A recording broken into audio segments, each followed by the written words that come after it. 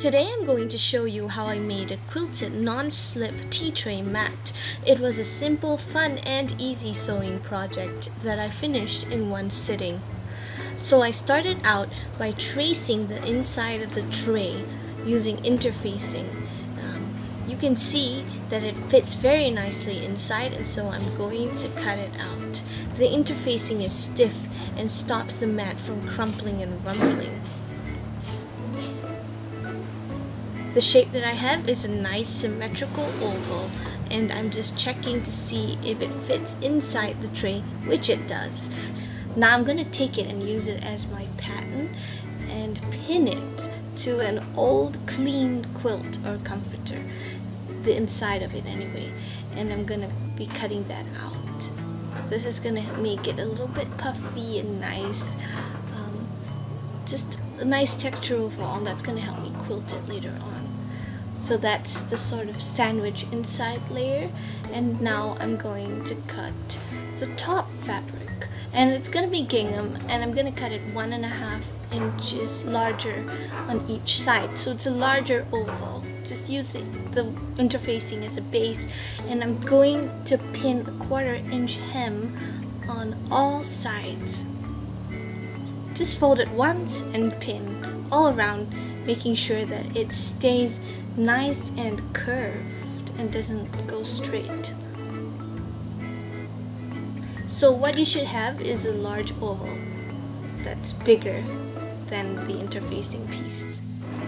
And I'm going to sew that down with a straight stitch.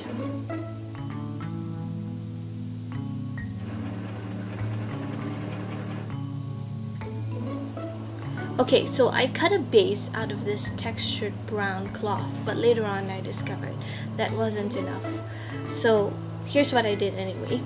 I pinned all the layers to the gingham, cotton, quilt, interfacing, and then the base, and then I folded the gingham over it and pinned it down very carefully so that it would look nice and have a nice curve all around.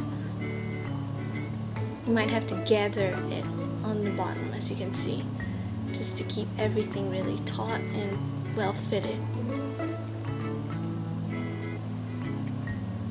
And I'm going to sew that down right side up, and it's going to be very close to the side, just a 1/4 inch or so, or 3/8 of an inch from the side, and with a medium length stitch.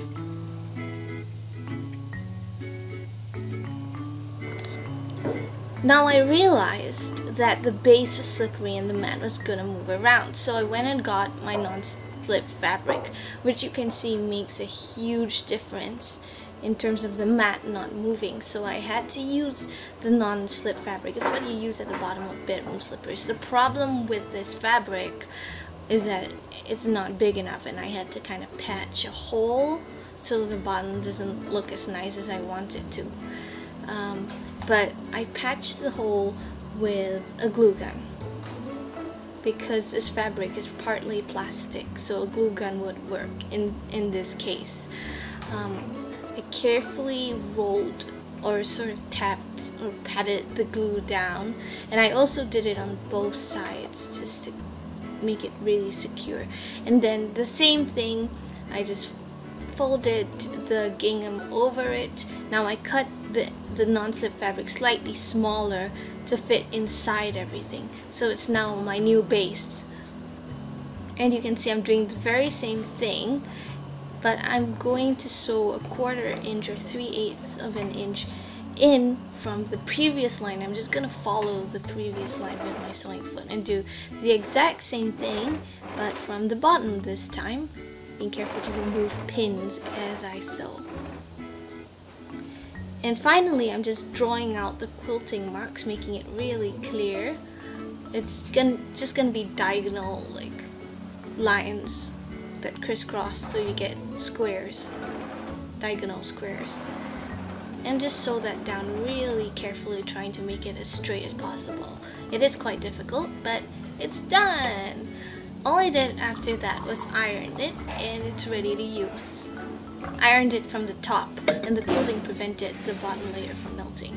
So you can see the tray is really slippery, but with the mat, you know, the cups aren't going anywhere. They are staying put, which is what my mom wanted.